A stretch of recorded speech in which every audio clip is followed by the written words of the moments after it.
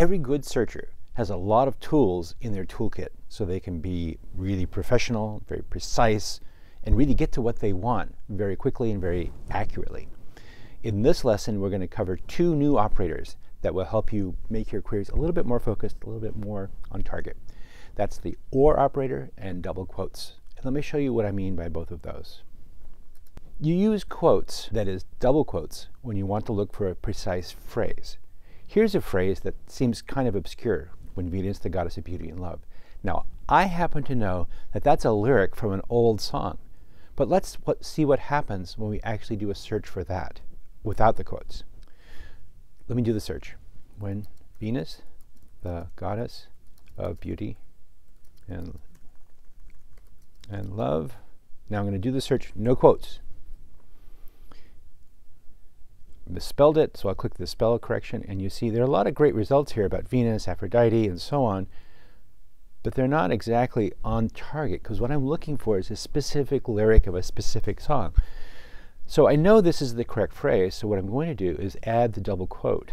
Double quote at the beginning and double quote at the end. Now what this does is a phrase search. That is, it's going to search for exactly these words in exactly the sequence. Phrase search. So now you see here we've got Nottingham Ale, a lesson, which is a lesson of using that example. More examples here. So I'm going to click the first one, and you'll see, in fact, there it is. There's the lyric right here, when Venus, the goddess of beauty and love. So you see what happens. Using the double quote gives you the phrase search. Let me show you one more example, just to cement this idea. Now, my name is really common, Daniel Russell, so I'm going to search for that. And you can see here, there are a lot of results here, not necessarily all me.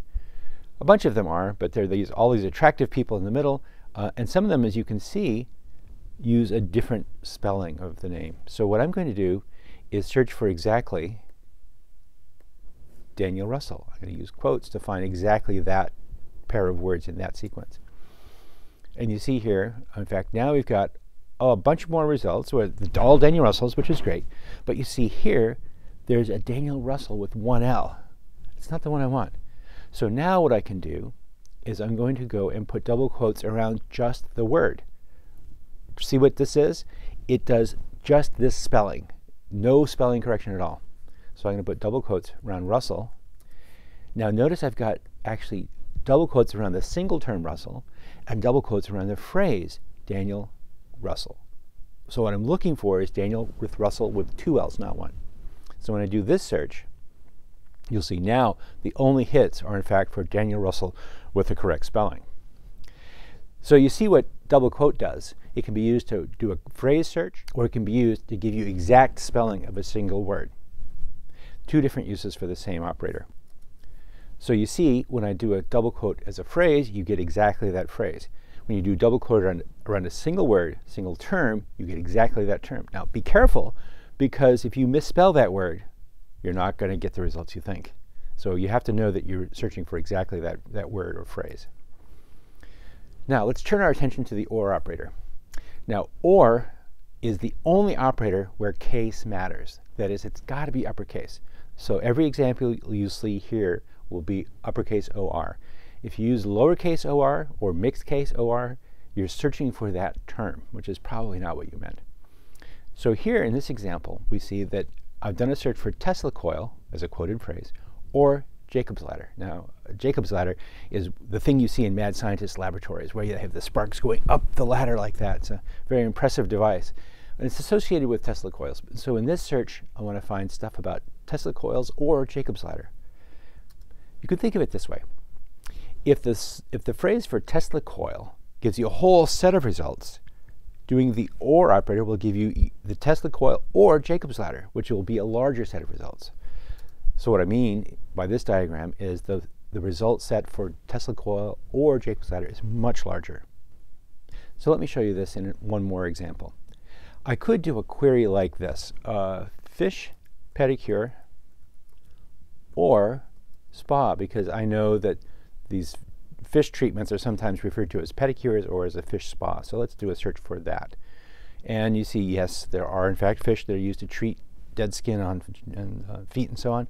But you get the idea. There are a lot of results here, But what I've done is you can see here I've got the term fish in bold. I can see the term spa in bold. Whenever you see the bolded terms, those are the search terms you put in. So fish, spa, pedicure, those are all bolded search terms. In this case, I'm looking for either pedicure, or fish spa. One more example, just to give you a sense for this.